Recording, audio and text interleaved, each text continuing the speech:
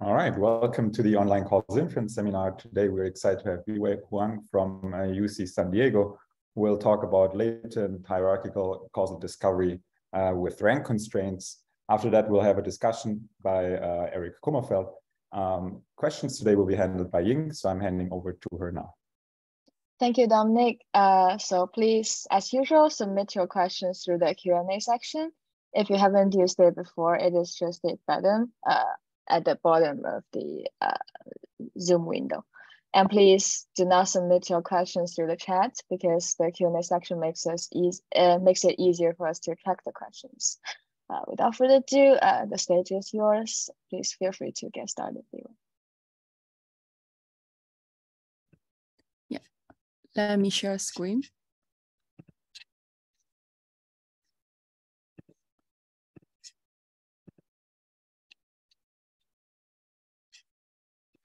So can you see my screen well? Great.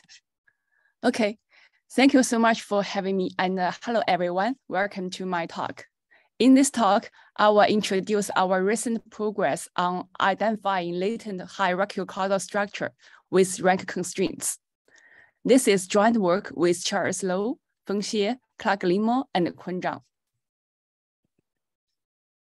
We know that many tasks in science and engineering require causal information. And the crucial step is to find out the causal structure and causal strengths among variables. Traditionally, randomized experiments are used to find out the causal relationships. But randomized experiments may be time and resource consuming and may even involve ethical issues. Alternatively, one can find causal relationships by analyzing observational data under appropriate constraints or assumptions, because observational data are usually much easier to obtain. And the classical causal discovery approaches usually only consider causal structure among the observed variables, and most of them assume no latent confounders.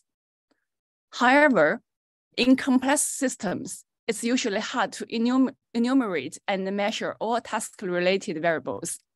And the measured variables may not be the underlying causal variables, such as image pixels, and the case when there are measurement errors on the measured variables.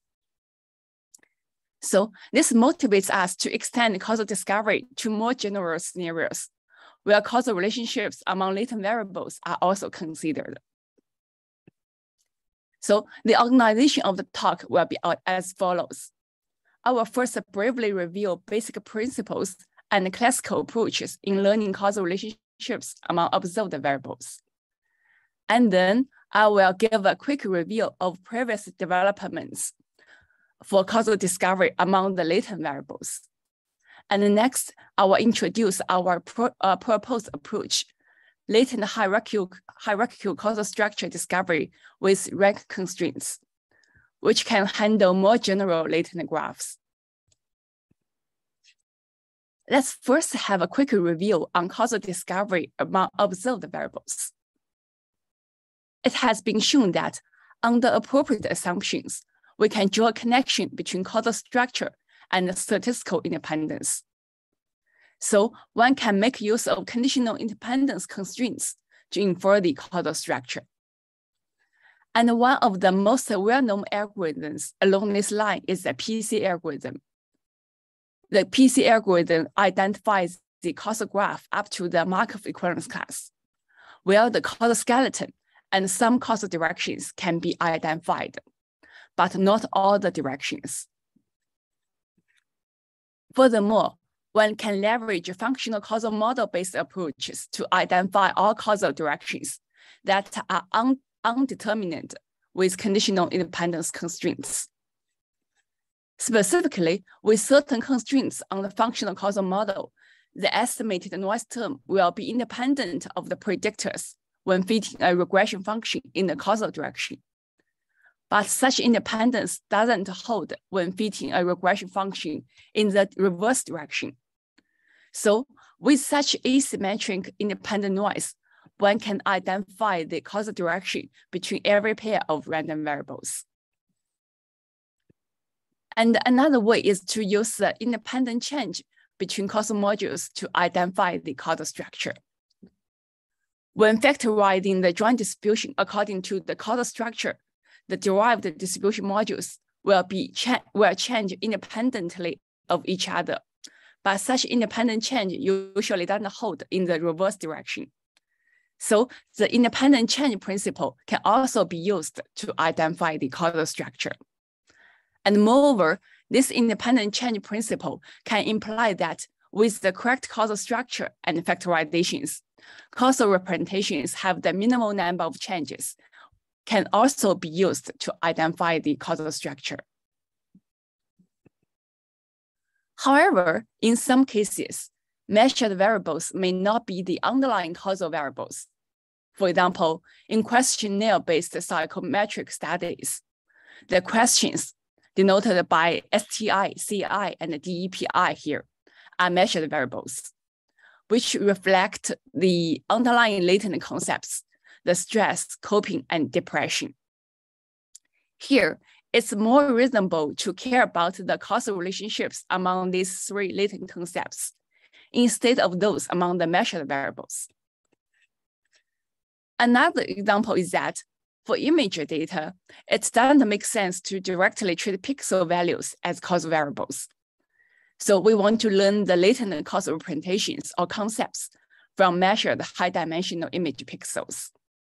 Therefore, in these scenarios, from measured variables, we want to identify the latent causal variables and find the causal relationships among them. For causal discovery among latent variables, which is also called causal representation learning in some literature, a widely used metric is tetrad condition, which was initially proposed by Sperman more than 100 years ago. I will introduce the main idea of tetrad condition based on the following two graphs. Well, X represents measured variables and L represents latent variables. Let's denote rho ij, the correlation coefficient between measured variables xi and xj. For this graph in the left, rho 12 times rho 34 doesn't equal to rho 23 times rho 14. But for the right graph, the equivalence holds in all combinations. So these conditions can be used to distinguish between the two graphs from measured variables alone. And notice that the tetrad condition actually indicates the rank deficiency of 2 times 2 off-diagonal cross covariance matrix of the measured variables. Several algorithms have been developed based on the tetrad condition, including algorithms that are designed to identify latent graphs that satisfy the one-factor measurement model. The one-factor measurement model means that each measured variable has only one parent, and each latent variable has at least 3 measured ones as children. And there are also algorithms that are designed to identify the tree structures, where tree structure means that there's only one undirected path for every pair of variables. And recently, some developments make use of high-order statistics for causal discovery among latent variables. And one example is the generalized independent noise condition, which extends the independent noise condition to the confounding case, with which to identify the latent causal graph. And by leveraging non-Gaussianity, that is the high-order statistics, all causal directions between the latent variables can be identified. However, previous methods for latent causal discovery usually have strong constraints on the latent causal structure, such as the tree structure and the one-factor measurement model. So next, I'm going to introduce our recent developments on latent causal structure discovery with rank constraints, which can handle more general scenarios. Specifically, we assume all variables, both measured ones and latent ones, follow a linear functional causal model, and allow a latent hierarchical structure. That is, we allow some variables are latent and only lymph nodes are measured, and we allow the latent variables forming a hierarchical graph structure to generate the measured variables, which means that the children of latent variables may still be latent beyond the measurement model. And moreover, each variable can have multiple parents, and there can be multiple passes between every pair of variables, that is, beyond the tree structure. So given only the measured variables X, we aim to answer the following two questions. First, how can we locate the hierarchical latent variables? Or in other words, clustering the lower level variables. For instance, here, X1, X2, and X3 are in the same cluster with latent cover R6. And the second question is, how can we identify the causal structure among the latent variables? The basic idea for learning latent hierarchical graph is as follows. We make use of rank deficiency constraints over measured variables, together with certain search procedure to identify the until causal graph. Specifically, if the rank of the cross-covariance matrix over two sets, XA and XB, is deficient, then it tells us the smallest number of variables that deseparate XA from XB. And notice that, different from the tetrad condition, which only considers 2 times 2 submatrix, here we consider any size submatrix, which thus can handle more general latent causal graphs. For example, in this graph, let XA be a set that contains X10 and X11, and XB contains the remaining measured variables. In this case, the rank of the cross-covariance matrix over XA and XB is 1, which is rank deficient. Because R6 with dimension 1 deseparates XA from XB. However, note that it doesn't directly tell us the location of the latent variables in the graphs with rank deficiency. So the rank deficiency test should be combined with certain search procedures in order to identify the whole causal graph. The search procedure contains 3 steps and outputs a Markov equivalence class of the until graph. Specifically, the first step, find causal clusters, aims to find clusters and assign latent covers, that is, latent parents, in a greedy and recursive way by testing rank deficiency over the measured variables. Let's take this ground truth graph as an illustration of the search procedure. With the measured data with the input data from measured variables X, the first step starts from the measured variables to form clusters and add latent covers above them in a graded way when rank deficiency is found. For instance, let XA be a set that contains measured variables X5, 6, 7, and 8, and XB contains the remaining measured variables. In this case, the rank of the cross-covariance matrix over XA and XB is 2, which is rank deficient. So we add a latent cover R6 and R7 with size 2 above XA. And similarly, we add the latent cover R8, R9 above X9, 10, and 11, and add the latent cover R4 and R5 above X1, 2, 3, 4. Okay, and next we form clusters over the current root variables and add corresponding latent covers. Here, we can use the measured descendants as surrogate variables to test the rank deficiency instead of estimating the latent variables. For instance, let A be a set that contains L4 and L5.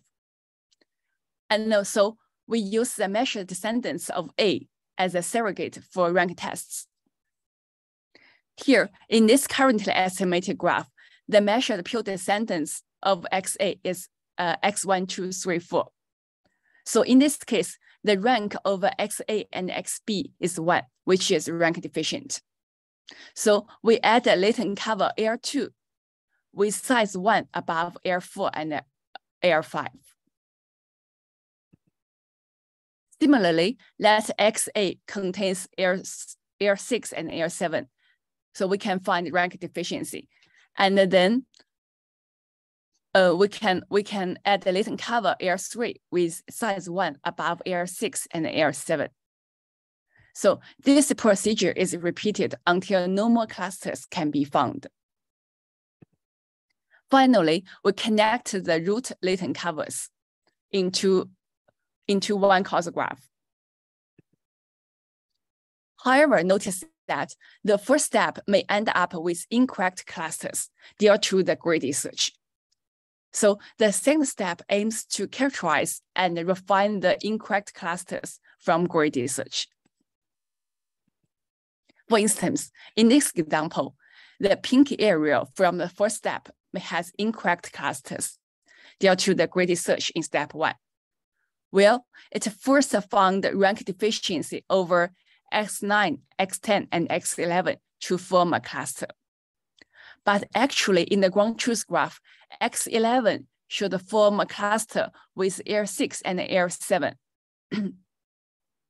So these incorrect clusters can be characterized by checking whether the graph will be split into disconnected subgraphs after removing the corresponding latent variables and its parents. For instance, here, if we remove L8 and L9 and their edges, the estimated graph will be split into 3 disconnected subgraphs. So we can conclude that this cluster is incorrect. So the second step, first refine L2 by removing L2 and its parents L8 and L9. And then perform fine causal clusters over the current root variables.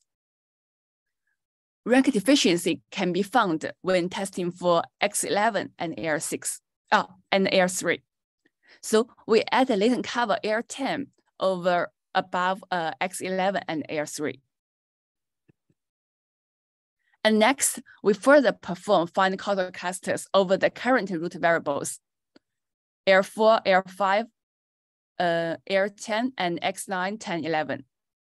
And with the found rank deficiency, we add the latent cover L11 over X10 and L10. This procedure is repeated until no more clusters are found. And next, we refine L3 by removing L3 and its parents, L10, and perform fine clusters over the current root variables.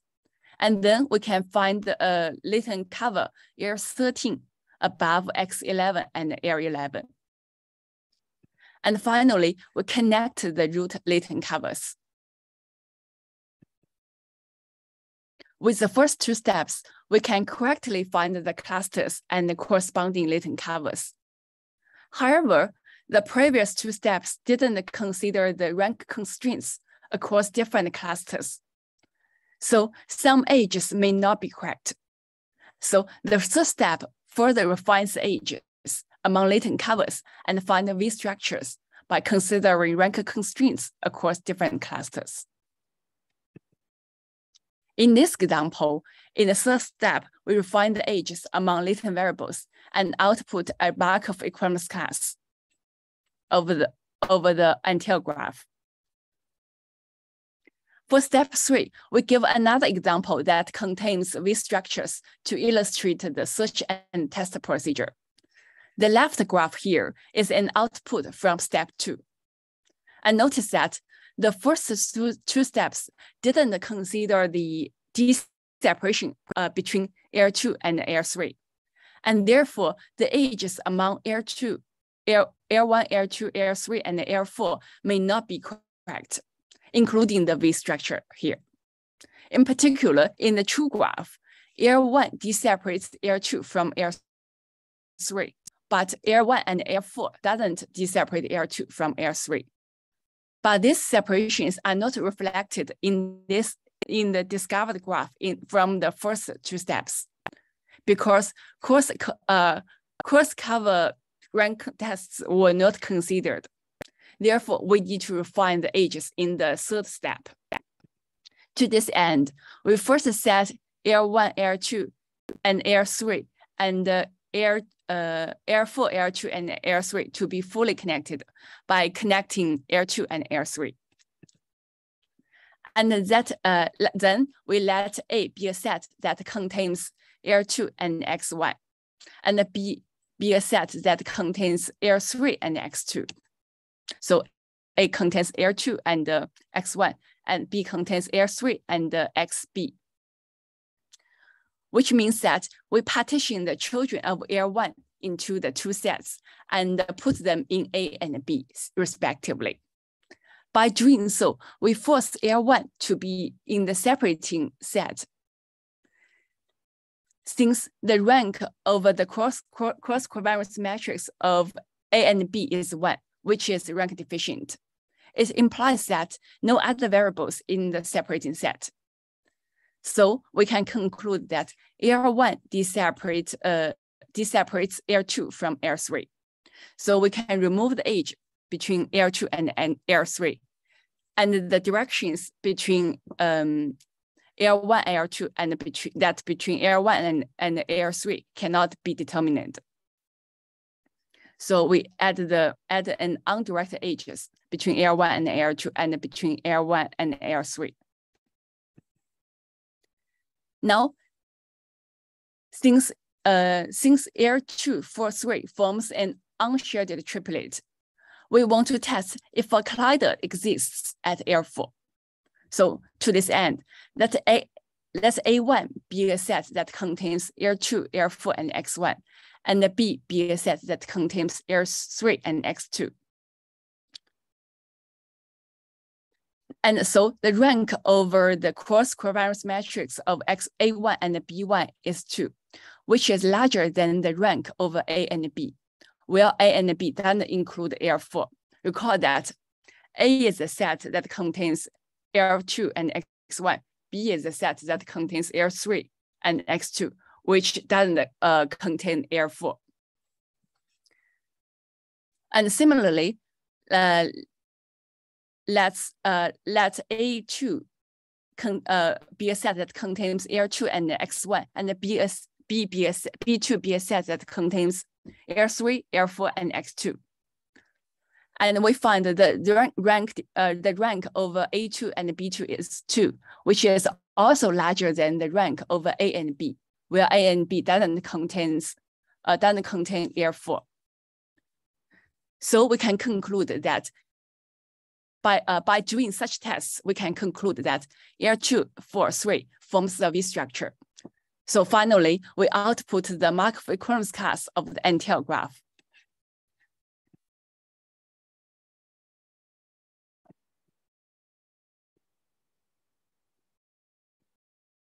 So in causal discovery, now we have a rough idea about the NTL procedure of the algorithm. In causal discovery, we care about the theoretical identifiability. To achieve structural identifiability, the main assumption is that for each latent variable set L with size k, it should have at least k plus 1 pure children, which can be either latent or measured, and another k plus 1 neighbors of the latent variable set L.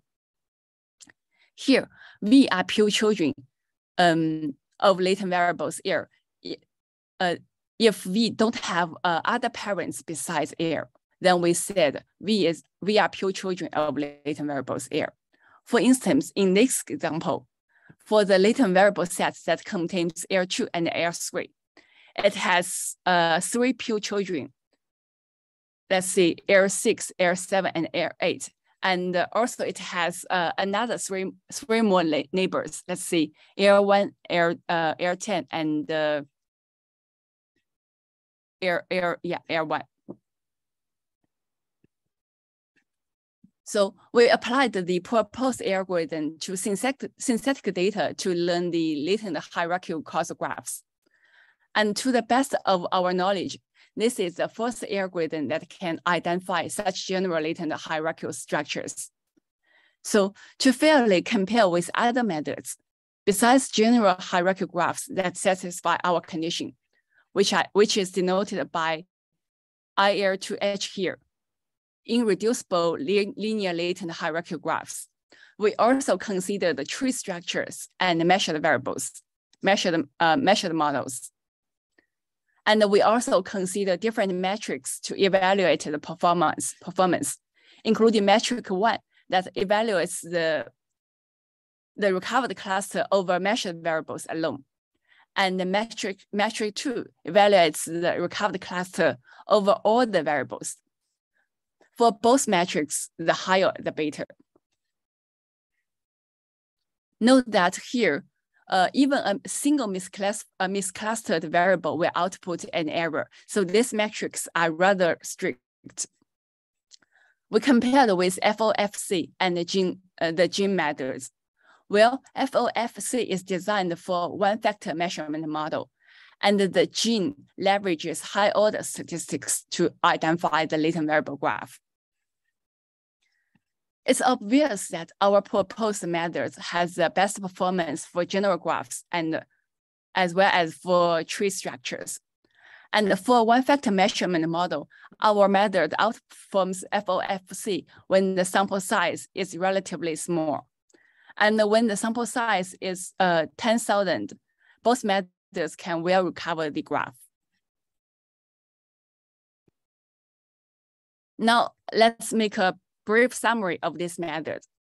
Overall, the proposed approach works for latent hierarchical structure discovery with linear causal relationships. And for each latent variable set with size k, it requires at least k+1 pure children. And moreover, it allows that for each variable, there can be multiple latent parents.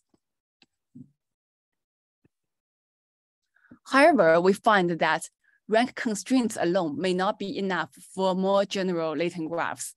For example, for these two graphs, they are differ in the parts in the middle, where the right graph has a triangle in the middle. These two graphs share the same rank constraints, so they cannot be distinguished with rank constraints alone. And moreover, let's see the two graphs in the right part. For these two graphs, we can see this graph has a direct causal edges among the measured variables. However, these two graphs also share the same rank constraints, which means that they are rank equivalent. So they cannot be distinguished with rank constraints alone. So it's necessary to extending the current approaches to allow weaker constraints on hierarchical structures. For example, we can by making using of high order statistics or by making using of distribution shifts.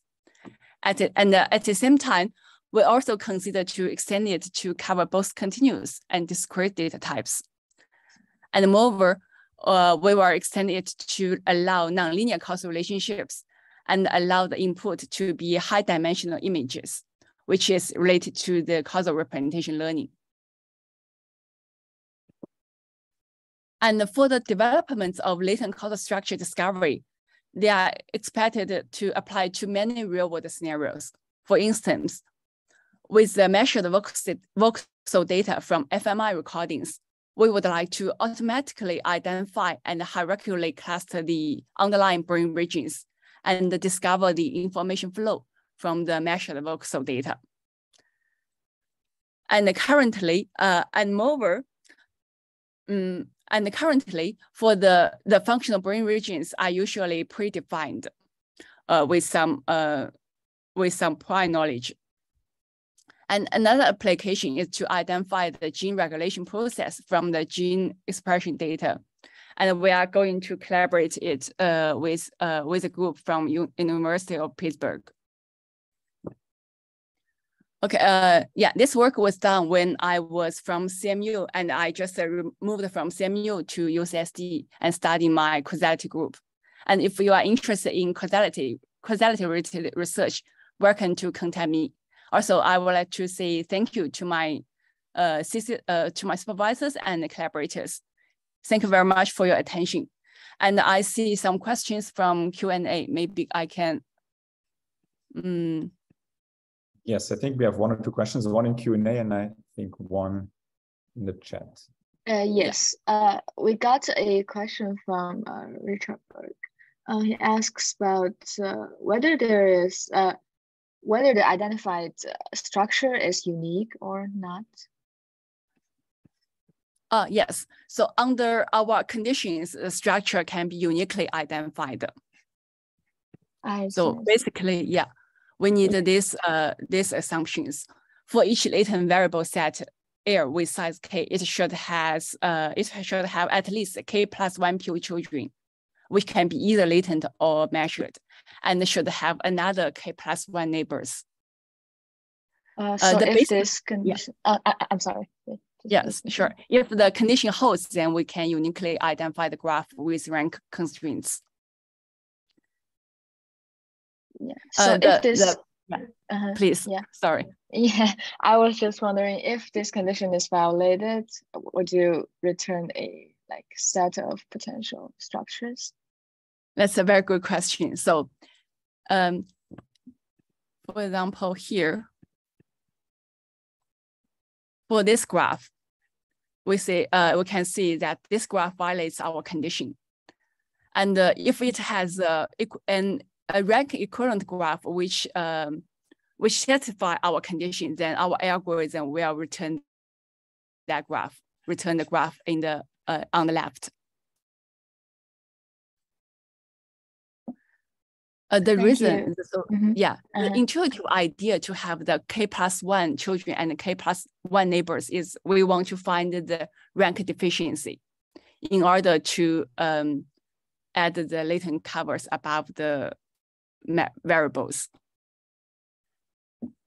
Thanks for your answer. We also get a bunch of questions in the Q&A. The first one is asking whether there will be any problem of pairwise comparison in this procedure.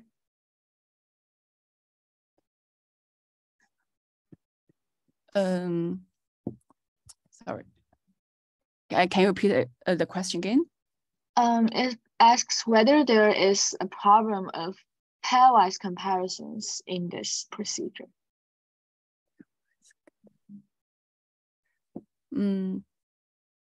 Actually, I'm not clear what is pairwise comparison. So that means that do the test the rank deficiency over sets of variables?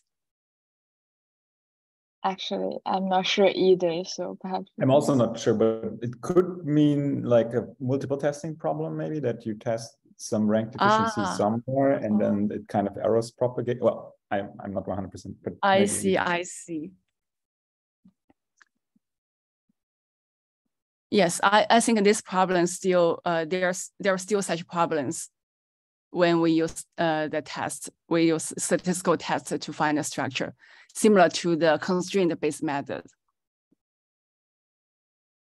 Thanks for your answer. The next question asks about the computational aspect.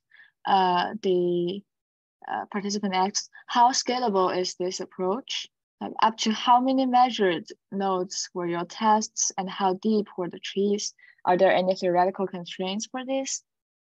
That's a very good question. So currently, I believe the algorithm can be used to systems with less than 100 variables. And yeah, in the future, we will definitely going to make the algorithm can handle large scale problems as well. For example, by parallelizing the rank tests. And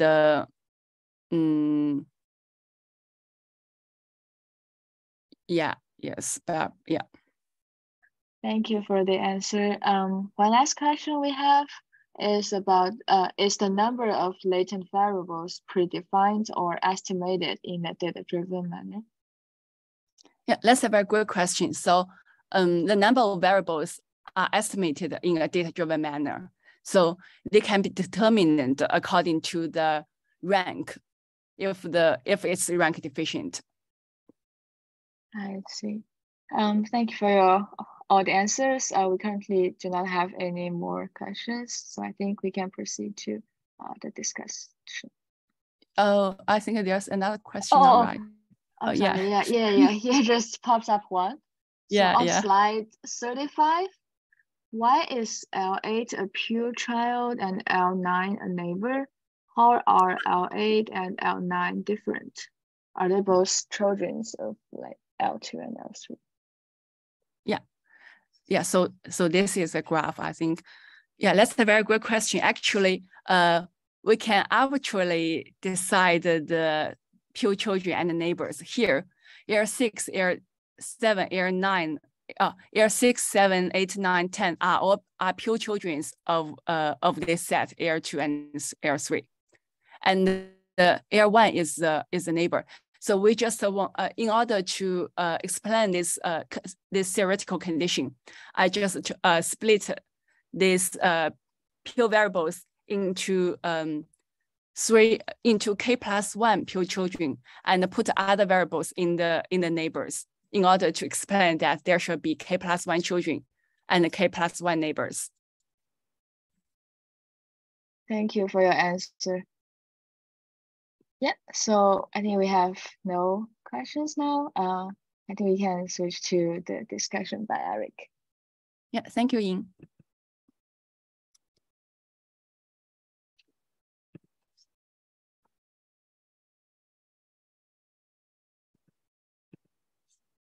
Well, thanks for the talk, Biwei. I've been really interested in the work that your whole group has been doing using brain constraints and similar things to look at these latent variable types of models. I think it's really interesting work, and there's clearly a lot more to do and to continue to expand and push it further. Especially the rank constraints, and I know there's some combinations with rank constraints plus the GIN or GIN framework as well.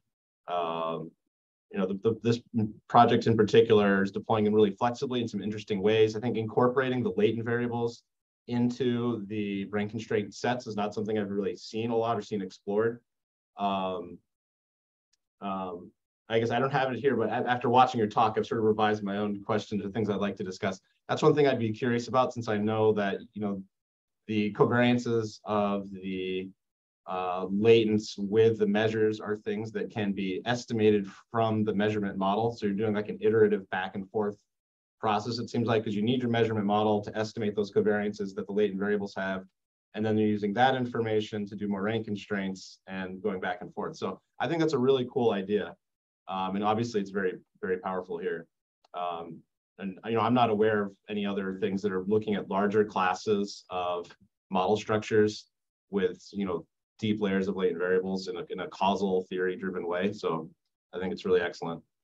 And there's also, I thought that a lot of the theory in the paper was very cool. It's obviously too much to talk about in the short time that we have here. But I thought that a lot of the content there will probably be really useful for the field in general going forward. So as you already know, we talked about this. I had some questions that I let you know ahead of time. Someone had already sort of asked this question, so I don't know if we need to go into it again. I guess I'll mention, especially considering some of the applications that were noted in your talk as areas that you'd like to go into, just like fMRI data, specifically like voxel level fMRI data. A lot of these are very high. Well, not, it's all relative. Some people would not consider them big problems probably, but in terms of what causal discovery usually does, these would be considered pretty big problems, right, with thousands of variables. So do you think the current the algorithm as it's sketched out, currently either implemented or, in terms of maybe it could be developed more than an implementation, will work for those kinds of settings. Yeah, it's just a question for you. Yeah, thank you, Eric. Shall I answer it now? Yeah. So yeah, I think, yeah, you really get a point. It's for the current implementation, it's not very friendly for the large scale problems. And yeah, from I think it can cover like 100 measured variables, less than 100 measured variables. And yeah, definitely it's a first version of the latent hierarchical structure discovery algorithm. So so we care more about the milder identifiability conditions and the correctness. So, and in the future, we will definitely spend time on speeding up the current implementation so that it can handle large scale problems. As you mentioned, if we want to handle like some real world problems such as the fMRI data and the genetic data, definitely we need this issue need to be solved. So in this algorithm, most of the time is spent on rank deficiency tests. So essential factors to improve the speed is to improve the rank deficiency test and parallelize the rank tests. Cool. Yeah, that's sort of thing I was thinking about how it worked. It seems like since you're doing so many rank deficiency tests at each step, even though there is a sequence of steps, each of those steps, it seems like you're doing so many tests, right? Those could probably all be farmed out, right? So that, yeah, so that would be, I'd be really interested to see how well it scales up once that's done and you upload it onto some sort of supercomputing architecture or something like that. I'd be interested to see how well it scales, because I think some of these have the promise to scale better than I think many of us think they do. Yeah, exactly. And actually, I think for this parallelization, it may be similar to the parallelization of like the PC algorithm, which tests for the conditional independence. Yeah, because it's similar. Yeah, you're doing all these tests at each step. Exactly. Yeah. And the FGES kind of does the same thing for speeding up GES, right? Just we're going to score a whole ton of things. We can parallelize that and get really fast, right? Yes, exactly. Sequential. Yeah. And then my second sort of area that I was thinking about was regarding to sample size. So the simulation results that you showed, obviously your method was doing amazing. Our other methods were looking not as amazing. I'm glad that FOFC at least was correct in the area it's supposed to be correct in eventually. I was wondering why at the lowest sample size you looked at was 2,000. In my own poking about when I was doing FOC and FTFC and those things, often it seemed like we were able to get pretty good performance at like sample size 100 and 200. Probably not for FTFC because the bigger rank constraints aren't as powered, right?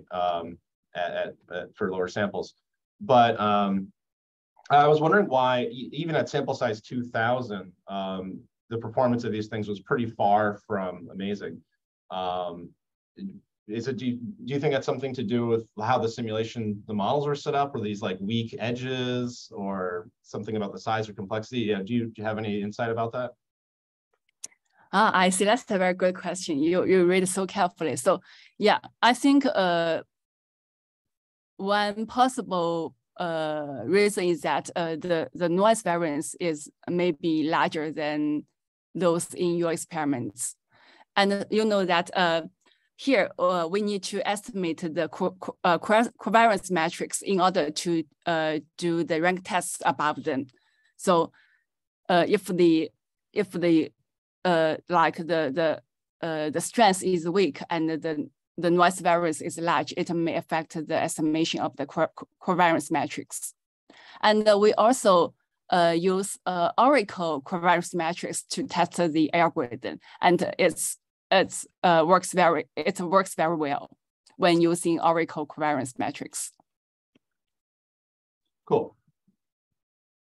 Because it's another thing. Yeah, I imagine probably in you know, in fMRI data and stuff like that, sometimes you can get pretty big samples, but not always, right? So yeah, question of what's the effect size of the actual edges in that data, right? So I'd expect that it could still work in that domain, assuming scalability is resolved, even if you don't have that, even if you don't have 10,000 samples, right? It seemed like your simulations are pretty hard for all the algorithms to learn. Yeah. Cool. And then another question, which was, since I didn't really, I think, so these kinds of models, I think, are violating the condition you've set up with the neighbors and children, right? So I know that up front it's already going on. So this isn't I'm not trying to attack the theorems which are proven, right? But you know, I'm just curious, how does this approach, you know, what does it return if you know or have any intuition? What does it do with these kinds of weird models, right? So, right, there's like spider models, and there's a whole bunch of these other things that produce the same rank constraints, right?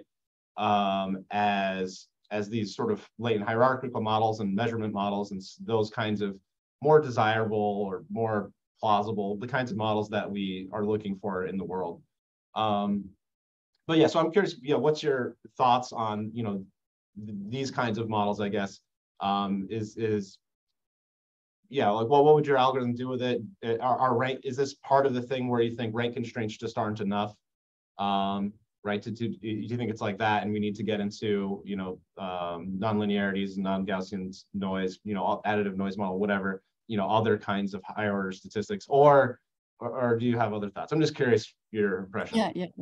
That's a very good question. Yeah. So currently, I think in causal discovery, we usually care about like if the assumptions are correct, what we can get, but we usually ignore like what if the assumptions don't hold, what we will derive, right? So yeah, I think it's definitely important to consider these questions. So for example, as you said, like in our paper, we currently don't allow like these triangles or these spider models. If the graph is like this, if there exists a graph that is rank equivalent to this graph and satisfy our condition, then our algorithm will return the rank equivalent graph to this graph. But if there doesn't exist such one, then yeah, it will just output some wrong graphs depending on the rank constraints. And yeah, as I said, that there was several assumptions in the current algorithm, like linear assumptions, like the structure constraints.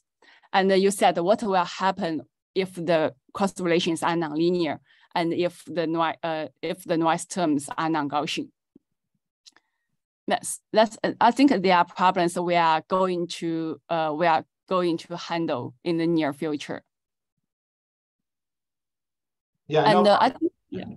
Sorry, and yeah, actually, I think we think that with, for example, with non-Gaussianity, and non-Gaussianity allows us to handle more general graphs, even those that has direct edges among the measured variables. So from our previous slides, we saw that there are rank equivalent graphs, and if we only use rank deficiency tests, it's not enough to identify more general causal graphs. So in the future, we need to consider more information, for example, high order statistics and the distribution shifts in order to identify more general graphs. Yeah, for something like fMRI as just another case area, that's one where there is non-Gaussianity present. Depends on how the data is pre-processed, right? But if they don't, like, you know, whiten it and go out of their way to process the heck out of it and force it to be Gaussian, there is non-Gaussian noise in there. And that's been really useful, I know, in people trying to do causal modeling in that domain, including myself. Using that information has been really effective for fMRI data. So yeah, in particular, that extension would work for this kind of thing for fMRI as well. Yeah, exactly. And for this model in particular, I'm guessing you're going to get a 2 latent variables cause all the measures model, because this is rank deficient at rank 2, right? It's a weird one though. I don't know if in the in the Trek separation, basically you put L1 on both sides of the separating set, just L1. That separates everything. So it's kind of weird because it's a separating set of size 2, but it's one variable that does it. Yeah, yes. Yeah, you are an expert in track separation. Right, Right. And in our current proof, we only use D separation. And we need to extend it to track separation if we consider these graphs. Yeah, no, it's really cool they did all that with D separation without getting into track separation at all. I thought that was really interesting. Just skipping it kind of and going straight to rank constraints is very cool. I'll stop sharing here. I did have, I don't know how we're on time. I did actually have one more question that occurred to me over the course of the talk that I was curious about. It was in one of your slides, so I don't have it here. It was the one that a lot of people talked about. You had a nice big latent hierarchical model.